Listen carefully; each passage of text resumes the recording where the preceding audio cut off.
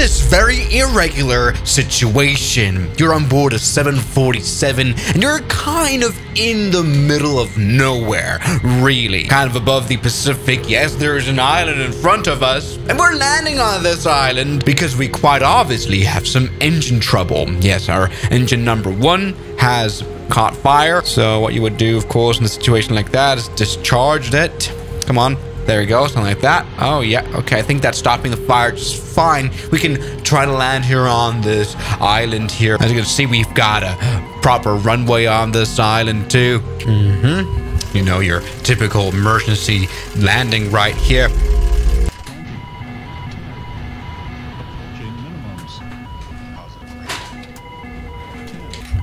All right, that has been a very normal landing. Yes, indeed, everything seems quite all right, seems quite fine. Yes, we've all survived this.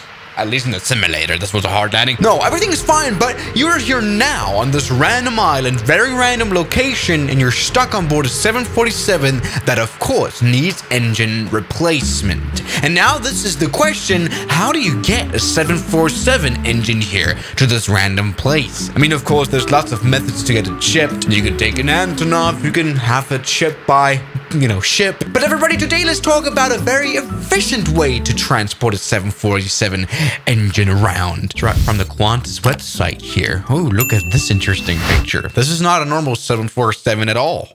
It's got 5 engines and it flies. Yes, it did fly. This was a case in 2016 where Qantas really needed an engine in Joburg in South Africa. And the quickest, most efficient and easiest way to do that was just to bring that 747 engine with the 747, strap it below the wing. Something that's definitely possible, obviously, on the 74.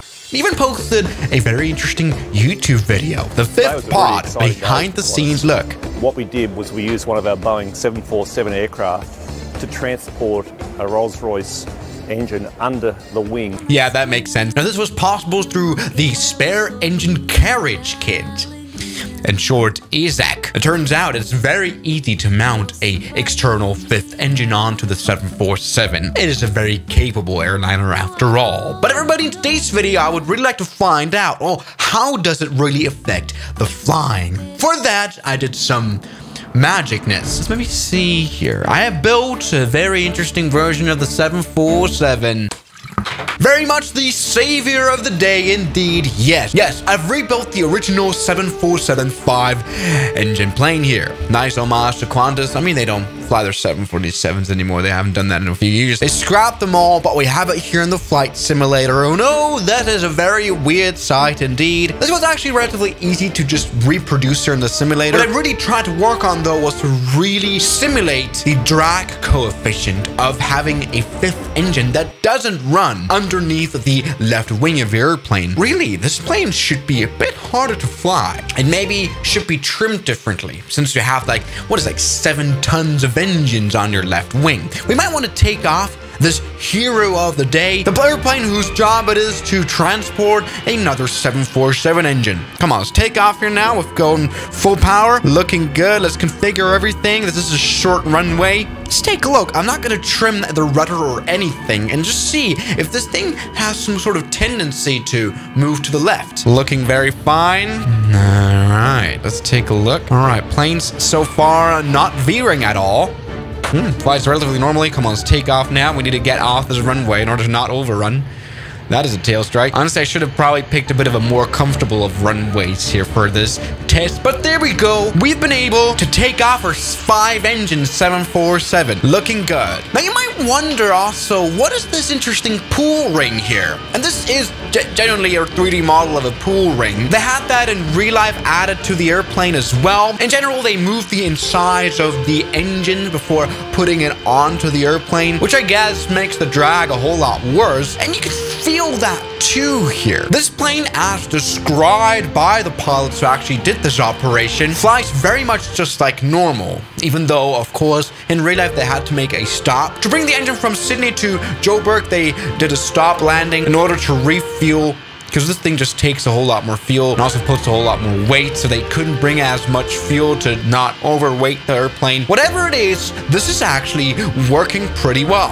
And it's been done a few times before, and it's kind of also in aviation history done before. For example, on the 707. But I want to try a little bit more than that. I mean, maybe let's see if we can make the engine bigger. Alright, something like that. Now, what I've done here is make the normal Rolls-Royce engine of this airplane 5 times bigger. I think that should work. Alright, okay, we might be in a little bit of trouble here. I might have put an engine that is maybe a bit too big. I think this could be like GE90 size, but a bit more. Very huge engine indeed. And as you can see, the plane is kind of standing on it. Of course, I've tried to, also simulate, once again, the physical properties. It won't be really possible to take off, though, right? Because plane's not moving. I might want to spawn into midair. Let's see. We're stalling according to the airplane, but that can't be. Come on, full power, please. No, shut up. Full power. All right.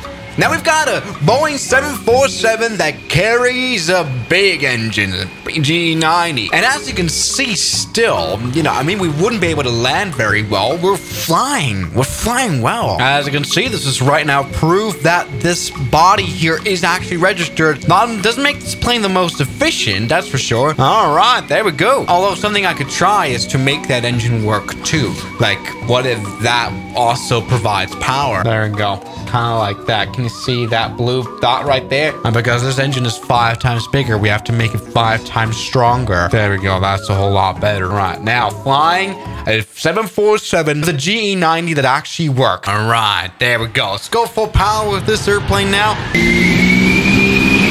All right. Oh, yes. This is definitely very fast of a 747 now. Check out how much air this sucker is sucking in. There we go. That's what I'm talking about. We're going to do a very fast, low pass here by the island in our incredibly quick 747 that's going to run out of fuel really quickly. But there we go. This is what I'm talking about. Yes, they're really looking good. It's just another story of the 747 being this incredibly versatile aircraft. Look how beautiful the Queen looks. Qantas weren't the only one to do it. NASA also tried their 5th engine model.